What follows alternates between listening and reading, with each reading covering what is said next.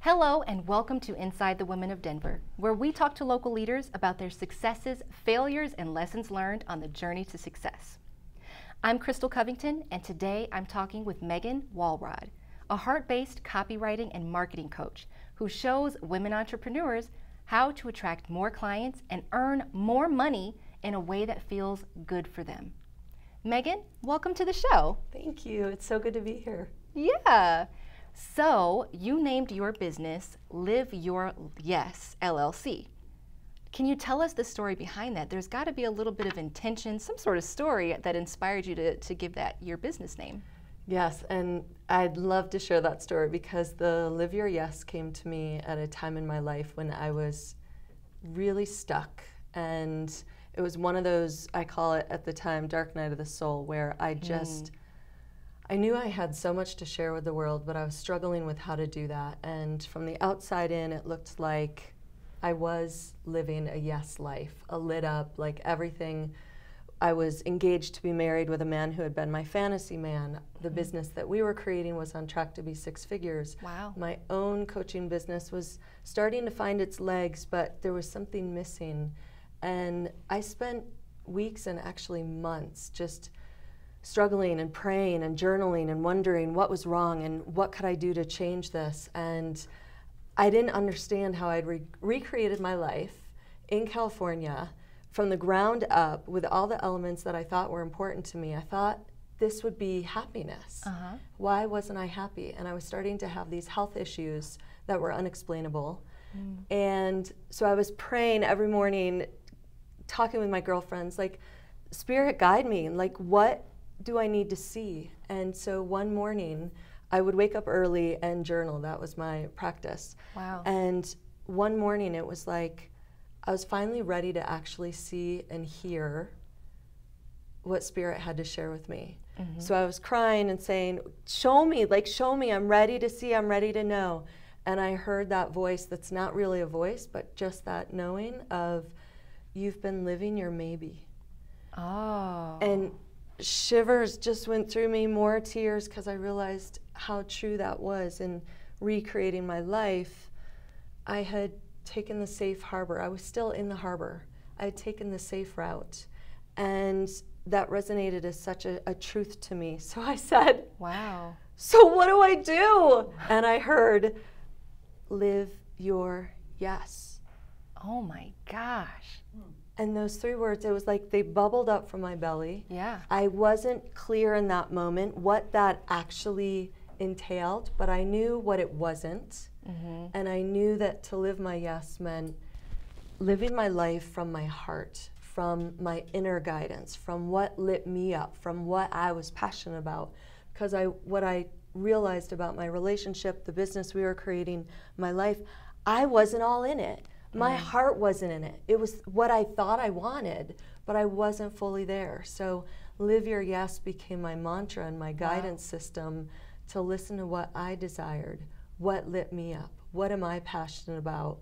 And it guided me to make some choices, to let go of the things that were not working, let go of the relationship as gracefully as I was able to, let go of that business, and begin to be in the question of, what is my yes? What lights me up? Wow. So it became a journey of following the breadcrumbs, following the guidance.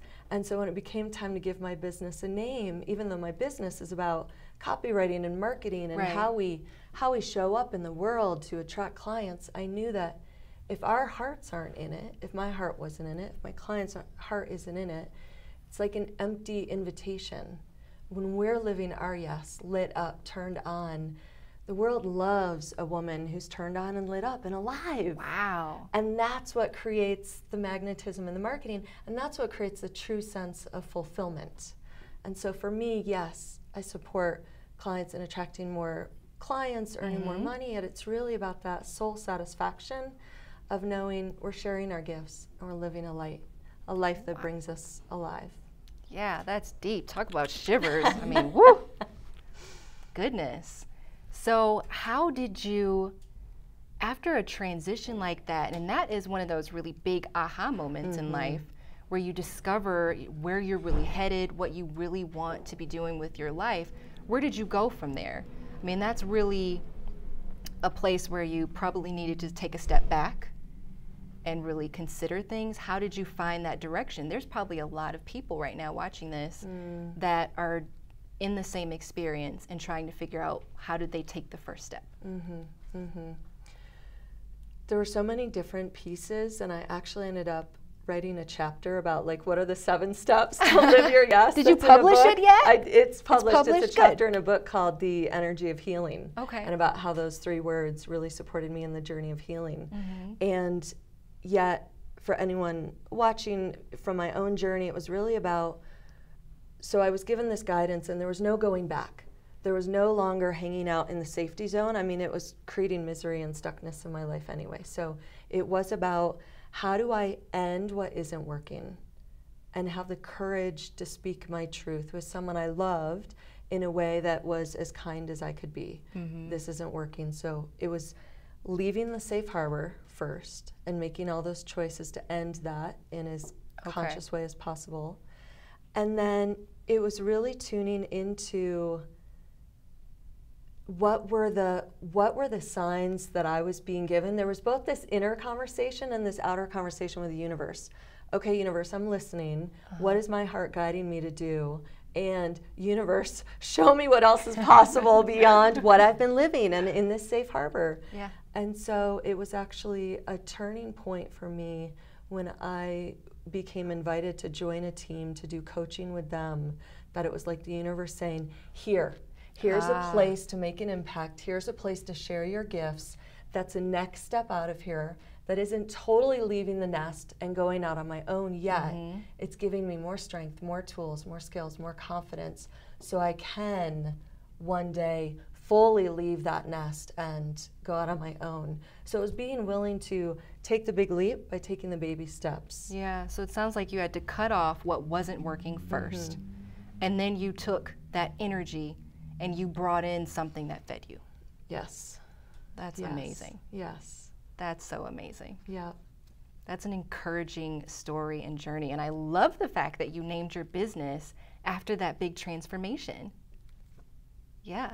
So I love writing, and I know that's part of what you do. Tell us a little bit about, how you got into writing and what does writing mean for you? Ooh, that's such a juicy question. I have been writing since I was a little girl. My parents were both published authors. Wow. Reading and writing was just kind of the water I swam in, so to say. And so writing and speaking and training was part of my career. So I didn't really know there was such a thing as copywriting and writing for marketing and to attract clients. Like, I didn't discover that until it became time for me to grow my own business. And I knew I had a gift with words and writing, but I had no idea how to market myself. Like, how do I use words to actually inspire yeses from my clients? Yes. And so my writing has grown as I've gotten skills. Okay, how can I use my gifts? Like, we each have different gifts. Like, a lot of people, writing isn't one of their gifts. Right. It was one of my gifts. It is one of my gifts. So then how can I use this, leverage this skill to market my business? And so writing for me means so much. It's both, how do I tune into my own inner guidance and inner voice? I have a practice where I journal most mornings. Wow. And sometimes just writing, just like stream of consciousness, just letting it all out, or working with my dreams, whatever it is, just it clears the channel and helps me tune in to my own guidance.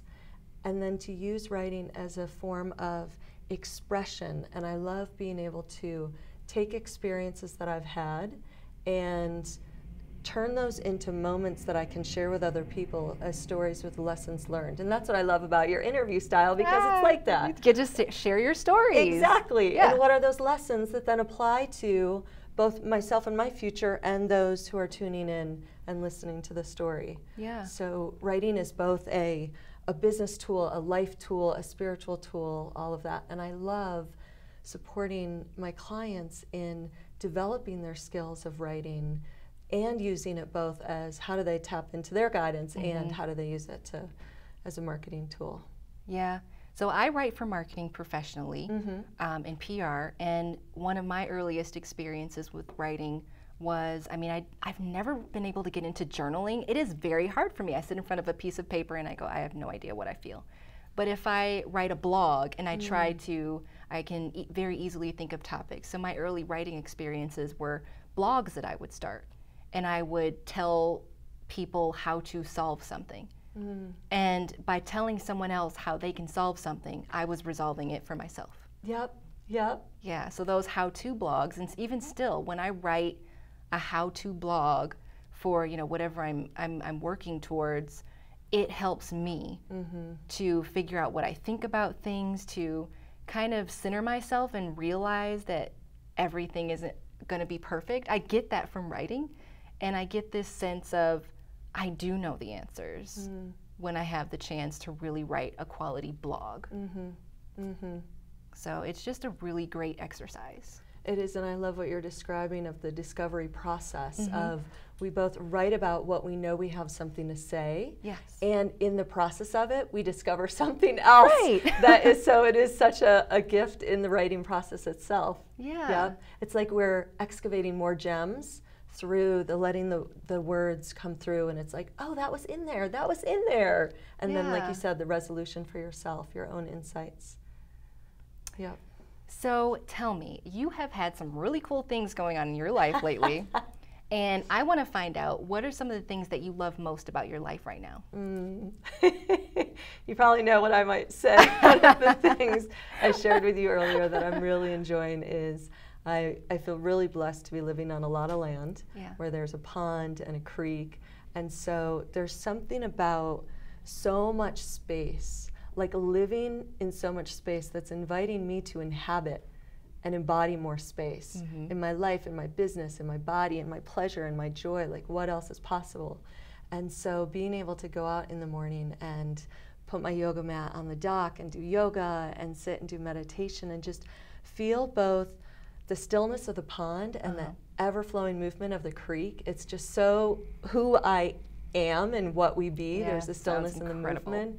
And then the skinny dipping, which just totally taps me into like little girl self who grew up in the country and got to just run around on the land and explore and have conversations with the invisible beings, you know, like that little being gets to expand, and the adult me gets to know the joy of feeling connected to something that's larger than me, that is both inspiring me, impacted by me, and supporting me. Like in the water, that sense of buoyancy, it's really enjoyable, really enjoyable. What's funny is I love that you said that when you were a little girl, you talked to the invisible beings. Maybe that's a thing for writers. I used to ride my bicycle and talk to invisible people. I would make up whole stories and have a whole conversation. There was a whole scene going on in my head. That's a writer thing, I think. Well, it's interesting, right? Like the writing of the words to capture an experience, and the imagination and the creativity, and who else are we talking to, and what other stories are we creating in these other worlds? So there's a lot of people that are probably wondering, you know, you have a lot of lessons that you can teach as far as copywriting, how to better market yourself. What are some of your favorite tips to share? So there's so many. So living your yes is definitely one of them. It's like a core lesson of tuning into what actually lights you up, what makes you come alive, what are you really passionate about, and choosing that and doing that and going for it. And we believe that our joy will come when we have money. But what I love, one of my mentors talks about is, and I've seen this from my own experience too and with my clients, is money actually follows joy. And so when we are tapped into what lights us up, our yes, even our turn on, and it's beyond a sexual turn on, it includes that, but it's beyond that. It's that really open and excited and being the magic and seeing the magic. Not only are we actually more receptive and able to receive money, new clients, dates, whatever it is that we're looking for, invitations, possibilities, not only are we more receptive, we're actually inviting people into another energy and possibility into their own life. So that's why it's the marketing and the copywriting, the words are really important, and so I could give tips about that. I can give one specific one. Yet before I do, there's also the energy. Who are we being and how are we showing up? And recognizing that when the two are together, aligned and really powerful, wow, that's so engaging and so inviting, and that creates more of the impact we're desiring in our businesses, in our lives, in the world. In the world. That's a huge tip. Beautiful. Are there any other lessons that you'd like to share with your audience? Well, there's one, the specific one about marketing, and one of the biggest mistakes that I made in the beginning of my career when I was trying to figure out what was wrong with me. I even went to the place too of what's wrong with my ideal clients that they're not getting, how I can help them, and how powerful I am. That is so not client attractive either. What's wrong with you? What's wrong with me? That totally like blocked any clients. And so, and I struggled with why don't they get me? So that was a huge mistake. And one of my biggest lessons learned was it's not about my ideal clients getting me. It's about me getting them. Oh, yeah. That is huge. And you know this exactly from the work that you do too. It's like when I can show you I get you and I know what you're going through, then that makes all the difference. So it's that ability to shift our point of view to our clients and speak to them. That way, that creates the bridge of connection. Yeah. I've seen a lot of people struggle with that in the past, is just thinking that you can just kind of say, talk about your product. I love what I have, you know, so I'm just going to tell you all of the features that it has to offer you. And that's not what people connect with. And they may not care about your features. They care about how it's going to change their life. They care about how your product or your service is going to impact them. And that's the language you have to speak, not in your language. Yeah, exactly. There's a great book I'd love to recommend too that I actually just started reading. The title is hilarious. Is it okay if I swear? Sure, okay. The title of the book is called No One Wants to Read Your Shit. I got that. I got that book. Have you started reading it yet? Yes. It's so right on, and it's so inspiring. And so it's by the same man, Stephen Pressfield, who wrote The War of Art. And so where he's coming from in this is once we actually realize that no one wants to read our shit, that what that actually begins to cultivate into us is empathy for our readers. Exactly. And we recognize, oh, there's an exchange that's happening here. And he talks too about that perspective shift, being able to be in our readers' position to ask, is this interesting to them? How can I make this more engaging for them? I love that you have the book too. Oh, yes. There are a lot of gems in there. Yeah, I'm excited to finish it. I don't have a whole lot of time for reading, but I've gotten pretty far so far, and it's really entertaining. And he's spot on with the fact that just what we were talking about is having that empathy, thinking about what people need versus what you want to share. Yeah. And one other thing that feels really important, so here I've been sharing the lesson of live your yes, do what lights you up. And on the other hand, there's speak the language of your ideal clients and what it is, you know, what it is that they're asking for. So there's actually, the beauty is where those two meet up. So it's not leaving ourselves out of the picture of the marketing, and it's not forgetting about them. It's how to bring it all together. So we really are sharing our own passions, which ultimately is to serve them. And it's basically learning, how do we talk their language so they actually get, I can help them. So it's a whole language translation. Maybe our little girl selves who talk to our imaginary friends, maybe that's where some of our skills came from too. Maybe so. Well, gosh, this has been so fun. I'm so glad you came on the show.